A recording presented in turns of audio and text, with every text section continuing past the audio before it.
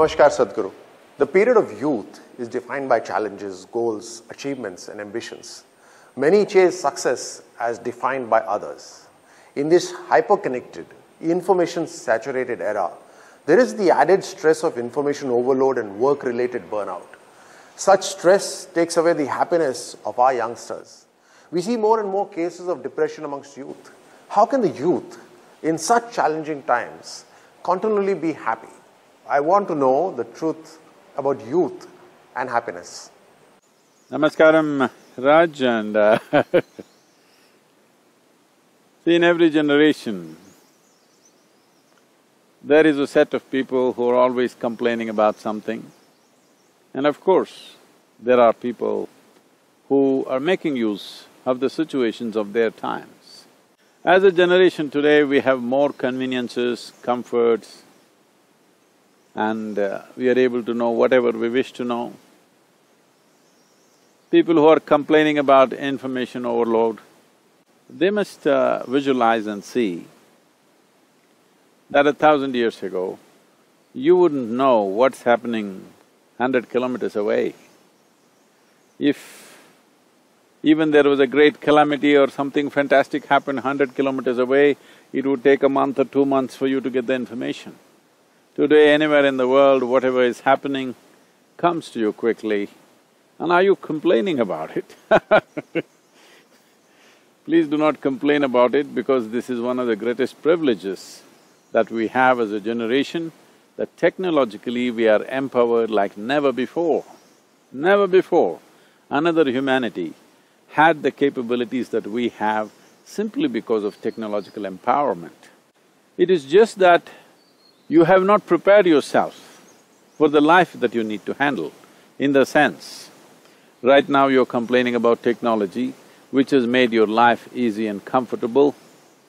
I want you to just imagine 1,000 years ago if you lived here, in the morning when you wake up, you need water for your use. You will have to walk down to the river and carry 2 buckets full of water.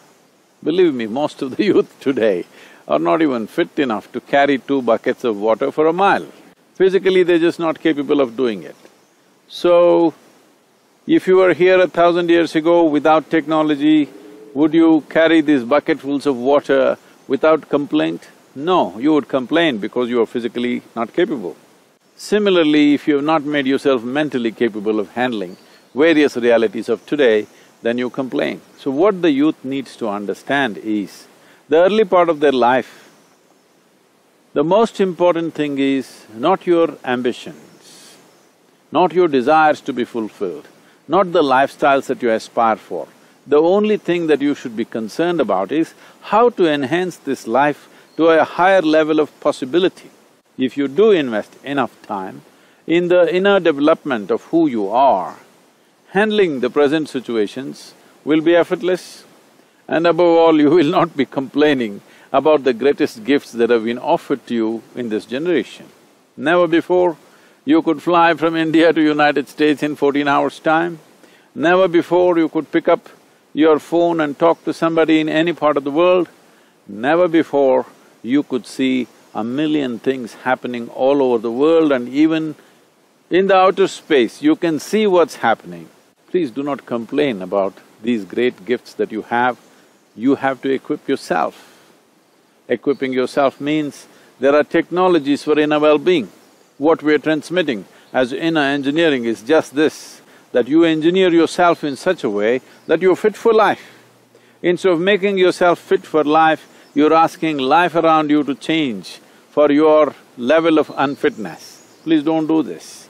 Right now, the world is not moving any faster than what it was a few thousand years ago. The world is still spinning at the same time. It is just that we feel that the distances have been reduced simply because of technological prowess that we have.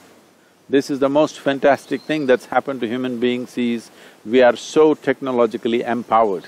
We can see beyond our normal vision, you can hear beyond your normal sense of hearing, you can experience things beyond your normal sense of experience. It's just that you have to upgrade yourself. The technology around you is phenomenally upgrading itself every few months or years. It's time you upgrade yourself. Upgradation of this technology, upgradation of who you are, enhancement of this life needs to happen. This is what in engineering or yoga means, that you focus on enhancing this life. Without enhancing this life, if you enhance your activity, of course you suffer the activity. It is like taking an old junky car on a F1 track, it'll fall apart. That's all that's happening to people. It's time that instead of just educating our children, just to make a living, just to find a job, just to get into this one or that one, we have to educate our children to first of all enhance themselves. Tools for self-transformation are the most important requirement of this age, because external situations are going to be largely handled by machines. It's very important you are little smarter than the machines that you handle.